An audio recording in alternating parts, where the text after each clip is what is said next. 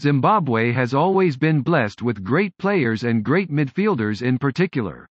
The list of great midfielders is long. Players such as William Sabanda, Shaw, Kojak, Handryade, George, Mastermind, Shea, Max, Shaluza, Chuma, Joel, Jubilee, Shambo, Six Mtizwa, Hamid, Mazukuru, Donna, David, Chikwama, Mwanza, Robert Gadoka, Titus, Yellowman, Majola, Willard, Maui, Kumalo, Benjamin, Makanaki, Nkanhera, Ronald, Gidiza, Sabanda, Joe, Kode, Mugabe, Lyad, Samaita, Mutasa. The list goes on and on. Archford, Chehuchi. Chimutanda, a man who had the football world at his feet but lost it all due to a maverick streak in his character. He stole Circle Cement Football Club's uniform and sold it to Costa Nyandoro, who was responsible for buying the club's kit at the time. Do you know that former Black Aces and Dynamos star Archford Chimutanda is regarded as the most indisciplined player ever to play in the local league since pre-independence to now? He only trained with his teammates on Thursdays before the game to see which player will make the best combination with him, and each time he scored 2 goals and above before half-time he will ask to be substituted before second half, then go straight to the club chairman to ask for his winning bonus OBVAA and a Kubawa, and failure to give him his money he will not play the next game, or you give him his bonus ×2 so that he plays.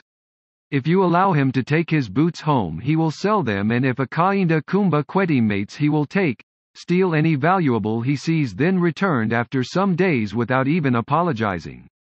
He is regarded as the best midfielder to come out of this country, was it not because of his bad boy behavior, even more talented than Moses, Razorman, Chunga, Stix Mtizwa, George Shea. He spent much of his time in Embrace Musica rank, where many believe Virova pickpocket there. May the midfield genius spirit continue to rest in peace, and I believe as the country we failed him. We should have helped him to concentrate on his talent than the other side, but that was then.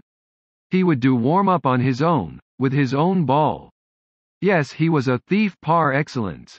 At one point he stole the whole Dynamos kit before a match at Rufaro Stadium.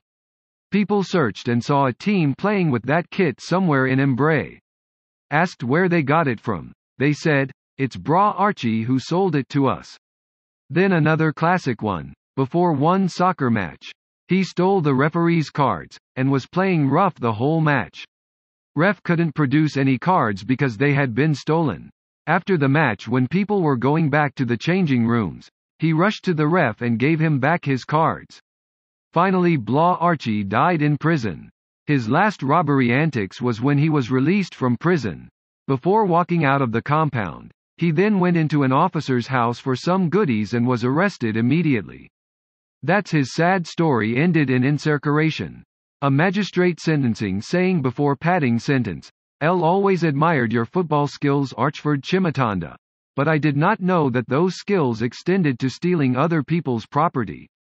Bernard Zicali, a former Ziskasteel player and coach, made an important observation as I was carrying out this research.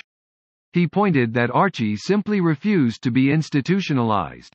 Even the great disciplinarian and great coach of the national team Joe Rugg gave up on Archie despite giving him numerous call-ups. If Joe Rugg, a renowned disciplinarian, failed to tame Archie, then no one could. He was a rolling stone, starting off at a boys' club in Mafakos, moving to Glen Strikers in 1977, Black Aces, Dynamos, Bata Power and Arcadia United, but he never really found a home. Ultimately, his talent without the commitment could only take him thus far. For a man whom many think was nearly as good as the great George Shea, it is a shame that he never won the Soccer Star of the Year award. Lack of commitment was the sole reason. Indeed, his talent deserved better. It was sad to hear about his last days. He had retreated to his rural home. His death signaled the end of this mercurial genius. We might never understand why he behaved the way did.